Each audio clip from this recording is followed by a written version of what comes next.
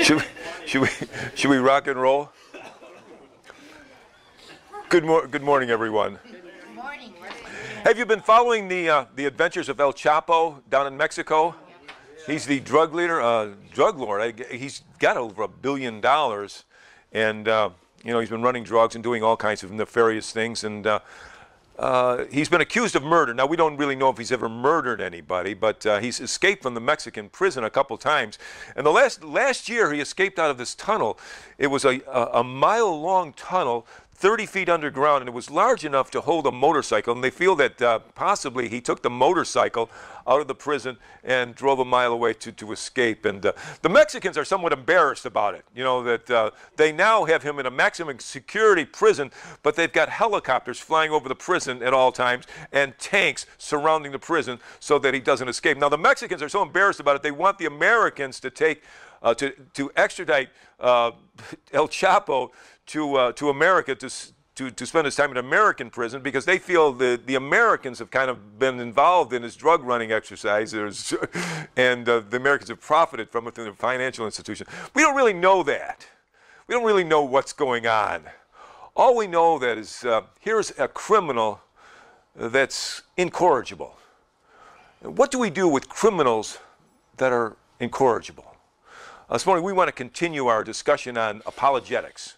Apologetics meaning coming from the Greek word apologio, meaning to give a reply or an answer. And Peter says in 1 Peter 3 that we should always be ready to give a defense for the hope that is within us. So this morning we want to talk about the issue of capital punishment and what we do with incorrigible people. So we're going to take a look at a passage in the book of Genesis. It comes from Genesis chapter 9, and it goes like this: "But you must not eat bread that has been its lifeblood still in it. But for the lifeblood I will surely demand an accounting. I will demand an accounting from every animal, and from each human being too. I will demand an accounting for the life of another human being. Whoever sheds human blood, by humans shall their blood be shed. For in the image of God has God made mankind." Father, we thank you so much for your precious and holy word this morning as we grapple with the issue of capital punishment, Lord. May we have your wisdom. May we be able to understand what your Holy Spirit would want us to know about this issue. And we pray it in the precious name of the Savior. Amen. Do you remember the passage in John chapter 19? Jesus has been taken prisoner. He's in the Garden of Gethsemane. He's taken prisoner, and he's standing before Pontius Pilate. And the Jews have brought up all kinds of accusations against him. And they beat Jesus. They put a purple robe upon him, and they put a crown of thorns upon his head. Pontius Pilate brings him out before the people and says, "What do you want us to do with this man?" And they say, "Crucify him, crucify him." And Pilate's going to think to himself, what's this all about? I mean, I don't even understand anything of what's going on. They claim that he claims to be God. They said something about him destroying the temple and then in 3 days. I don't understand any of this. And you got to understand what's going on through the mind of Pontius Pilate. He doesn't understand the Jewish religion, doesn't understand what's going on. So he takes Jesus back into the judgment room and he says, "Jesus, where are you from? What is this all about?" And Jesus says nothing to him. He's silent. And then Pilate looks at him and says, "Jesus, I have the authority to crucify you, and I have the authority to let you go." To which Jesus says, "Yeah, I agree. But you wouldn't have that authority if it didn't come from above." Question is, where did Pilate get the authority to crucify Jesus? Well, he got it from this passage back in the book of Genesis, Genesis chapter 9. Remember the dispensations. We went through dispensationalism last summer, and we talked about the dispensation of innocence, dispensation of conscience, and we talked about the dispensation of government. And God has given authority to government to rule over the world. Then he goes on to the dispensation of promise, dispensation of law, dispensation of grace. All seem to be dispensations that address believers. But the dispensation of government has always been there. It seems to continue on through all the other dispensations. It's Paul says in Romans chapter 13, the are ordained by God. They have God's authority here on earth. And we talked a little bit about that when we talked about the believer's relationship with the government. We have to obey the government because they bring law and order. And what Paul says in Romans chapter 13 is this, that the government doesn't bear the sword in vain. And we made up the analogy last week. It's like, the government, it doesn't bear the sword in vain, like a detective doesn't bear the snub-nosed 38 in vain. He's here to keep order, keep us honest, keep us without committing crimes. But at the heart of that, I believe, is the idea of capital punishment. Romans 13 speaks of the ultimate authority that the government has to take the lives of people that it considers to be a danger to their society. So you see that in the book of Romans, but you also see it in the book of Acts. Do you remember the book of Acts? And Paul standing before Festus. Festus is the governor of Judea at this time. And he's got all these Jewish people are coming in there, and they're bringing all kinds of accusations against Paul. And Festus says to Paul, how do you answer all this stuff, Paul? These people are bringing all kinds of accusations against you. And Paul says, I don't deny that you have the authority to execute me, but I appeal to Caesar. What he's saying is that, you have the right. The government has the right to execute me against the government, but I've broken no Roman laws, so I appeal to Caesar. You see what he's arguing is that you have the right to execute me if I've done something wrong, but I appeal to Caesar. So in the New Testament and the Old Testament, capital punishment is dominant. It's just there. Now, when you get into the modern world, a lot of people believe that Jesus annuls the death penalty. And one of my favorite professors at seminary, there's so many people at Dale Seminary that affected my life, that just influenced me so much, was one of my professors doesn't believe in the death penalty. And he's one of these guys that if I'm looking at a passage of Scripture, I want to see what this guy's got to say. He's wouldn't know his name if I said it, but he's a low-key figure, but he's a brilliant man. He's a great thinker, but he doesn't believe in the death penalty. And the same goes for some friends of mine. We started a church years ago called Higher Ground Christian Fellowship, and the people in that church were against the death penalty. They didn't believe in the death penalty. And there's the reasoning is good. I mean, if you allow a person to live, there's the possibility that he's going to come to Christ sooner or later down the road. And the best example I have that is David Berkowitz. Do you remember David Berkowitz back in the 70s? He was the son of Sam Killer. I don't think he was a 44 caliber killer or a 45 caliber. I don't know my calibers real well. I don't belong in this church because I don't know my guns well enough like you guys. But anyway, he killed 6 innocent people, injured 7 others. He did some horrific things. Now he's up for parole, but he refuses to go up for parole because he says Jesus has paid for all my sins. He's a Messianic Jew. He's a believer. We're going to be fellowshipping in heaven with David Berkowitz. How awesome is the grace of God? The same thing could be said for Carla Faye Tucker. You remember Carla Faye Tucker? She was the girl down in Texas who got high on drugs and she killed someone, so she was going to be executed for her crime. And I remember the day the execution. So they had to execute. And I remember thinking of her on that day, and there was a tear in my eye thinking about her. But she became a Christian while in prison, and she started a Bible study. And people were coming to know Christ. People were studying the Bible in the prison because of this woman. So there's this idea that a lot of Christians have that you just eliminate the death penalty. And they believe that Jesus eliminated the death penalty. And sometimes they look to the Scriptures and say, yeah, Jesus eliminated the death penalty. And the passage in particular that they will use is John chapter 8. If you remember the passage, the Jews bring a woman caught in adultery before Jesus and say to Jesus, this woman was caught in adultery. What say you, Jesus? And Jesus says, who's ever without sin, let them cast the first stone.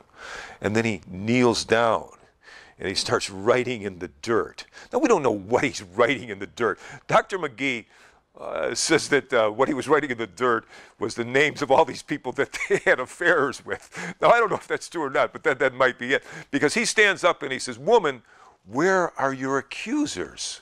They've all left." So people look at that and say that Jesus eliminated the death penalty. Probably not. The word in Greek is the idea that they came there and they did that to tempt him, to try to twist him up and try to get him confused and try to get him to admit something that was contrary to the Jewish law. So, but that's not the point. The point is that they brought in trumped up charges against this woman. It takes two to tango. It takes two to tango. Where's the man in the situation? Is using this contrived incident against you. So that doesn't fly. Also, the idea too is that Jesus paid it all to him I owe. To him, he removed all my sins and left them clear as snow. You know that Jesus paid it all. Therefore, we don't have to.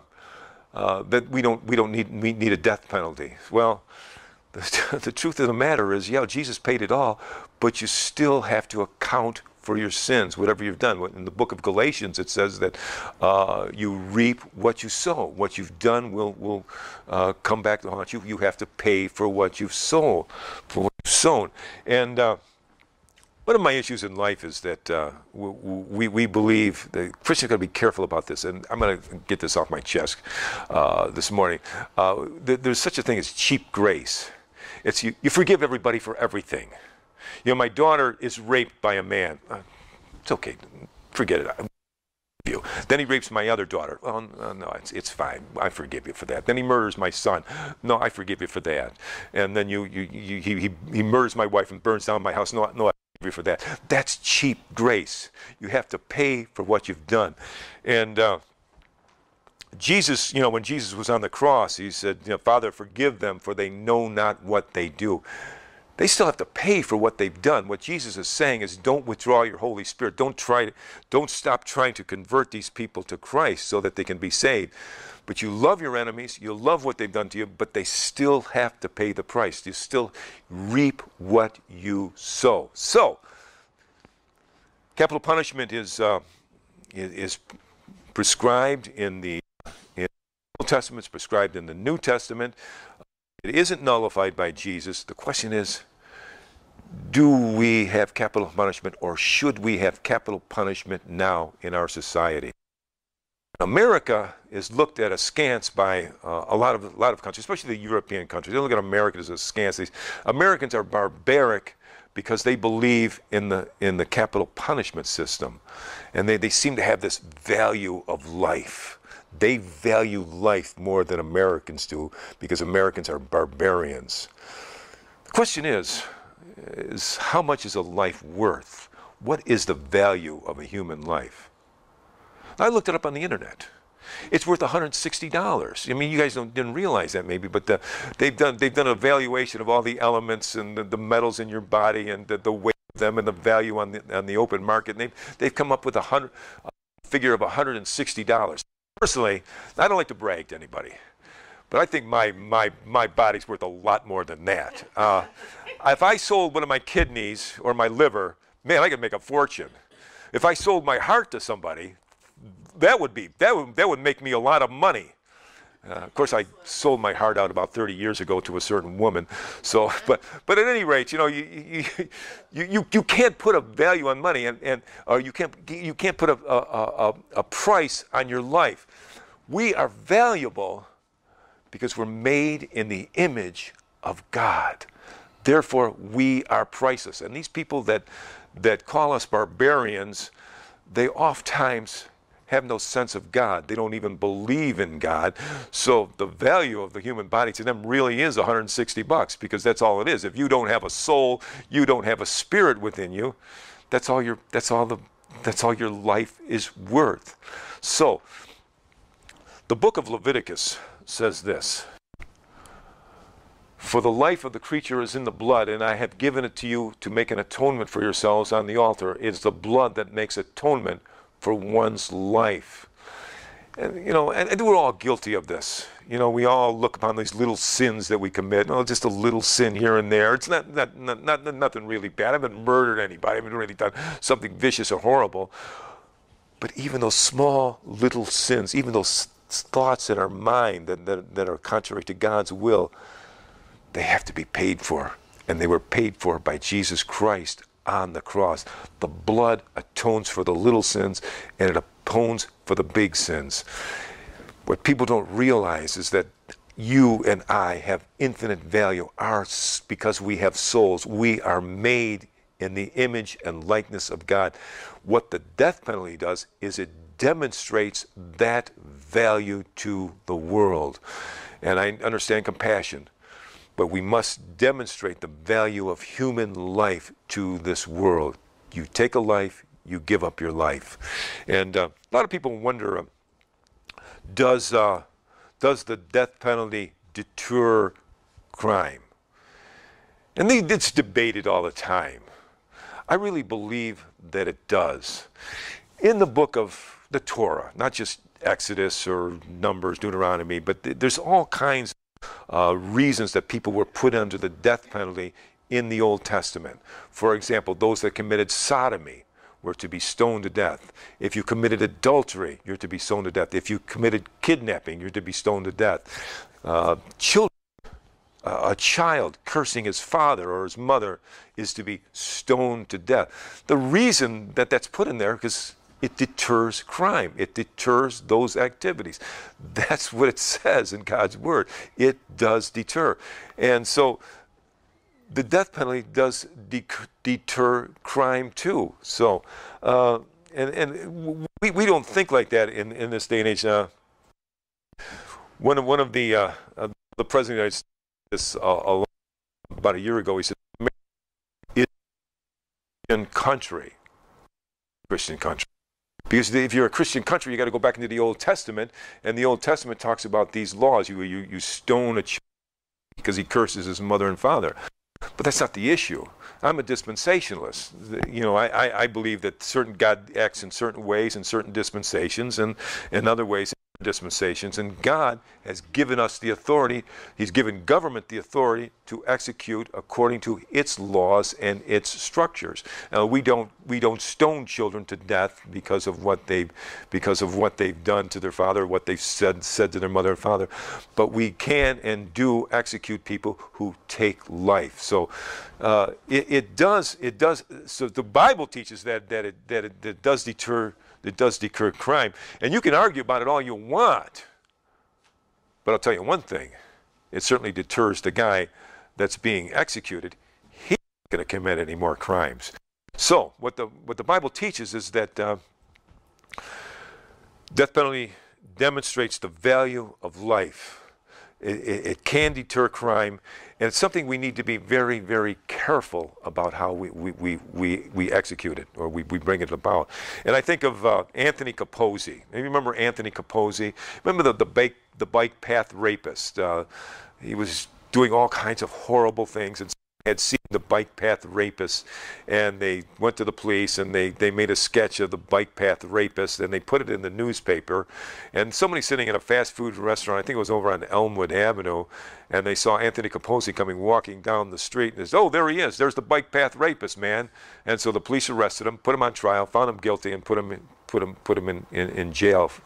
And thanks to Dennis Delano, our own Dennis Delano, and other police working with it, they eventually got Anthony Capozzi out of jail. So the issue is we've got to be very, very careful about how we implement the death penalty. We got to make sure that we have enough evidence, because I really have qualms about it myself too. The thought of executing somebody that really wasn't guilty. The response to that is that we all make mistakes. I mean, when I was a mailman, I would make a mistake. Mr. Marizek probably knows more about that, Steve. You know, I oft-delivered wrong letters into his mailbox. But all he has to do is take the letter out and say, "Jim, you made a mistake." You know, we all make mistakes. when you make mistakes in the court of law and subject somebody to the death penalty, that's a really important mistake. So you have to be very, very careful. And the Bible has numerous prescriptions for the death penalty. It has to be at the word of 2 or 3 witnesses. They have to be absolutely certain. As a matter of fact, it says in the Torah that those witnesses are the first ones to cast the stones. That's what Jesus said, who's the first to cast the stone. There's prescriptions for it. You have to be careful about what you do. You just can't willy-nilly throw people in the gas chamber. So we need to be very careful about how we implement it. You know, in the Bible, John says that Jesus is the only begotten of the Father, full of grace and full of truth.